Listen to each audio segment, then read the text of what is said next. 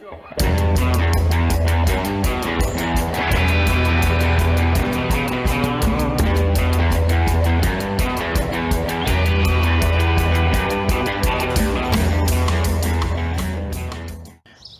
in this video, I'm going to show you how to add boric acid powder to the pools on your pool route to bring the borate level to 50 parts per million.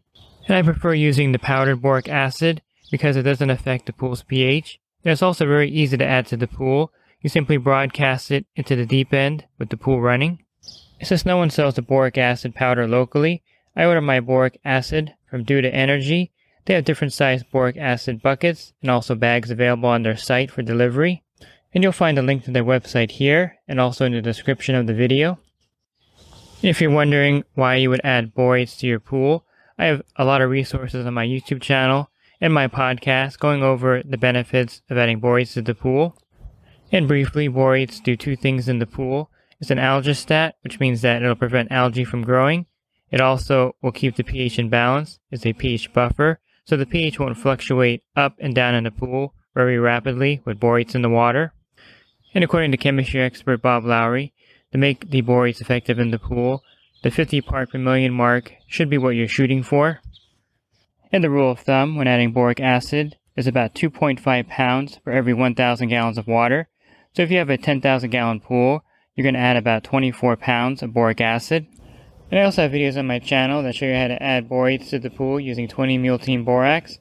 The only thing to note is that when you add it with the borax, you're going to have to add large amounts of muriatic acid to lower down the pH. And I also have a video on my channel that shows you how to add borates to the pool using a premix formula like the BioGuard Optimizer. You can refer to these videos to add borates to the pool with these methods. And this is a 45-pound bucket of the boric acid powder. So you're going to need some kind of plastic container or cup and a Sharpie.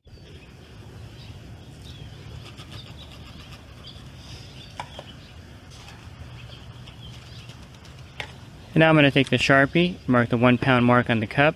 I'm also going to mark a 2 pound line also, and that way I don't have to measure it every time I go to a stop. I know where the 1 pound and 2 pound mark is, and I can add the boric acid very easily that way. And all you would need is some kind of scale. I like the food scale because you can do different units, and I measure in pounds. You can also do ounces if you like. So you can see I have my 2 pound mark here, and my 1 pound mark here. So now the only thing you're going to need is to know how many gallons of water is in the pool you're adding the boric acid to.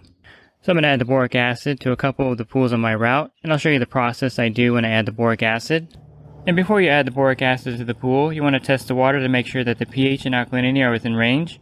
It's harder to adjust the pH and alkalinity after you add the borates to the pool, so you want to make sure you adjust it before you add the boric acid powder. And I really like the poolcalculator.com app. It's really easy to use. The first pool here is 7,000 gallons, and I'm going to get it to 50 parts per million. You can change this here in the setting.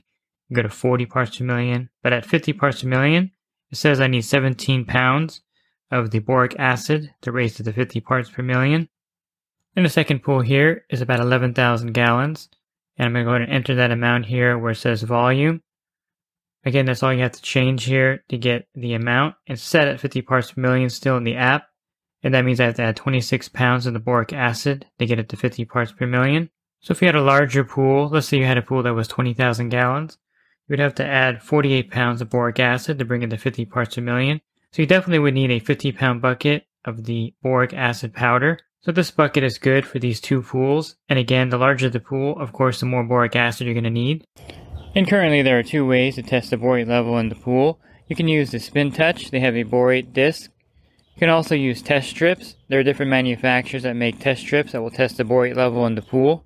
And so it's a very easy process. Again, you can use the poolcalculator.com app to measure how much boric acid to add to the pool once you know how many gallons of water is in that pool.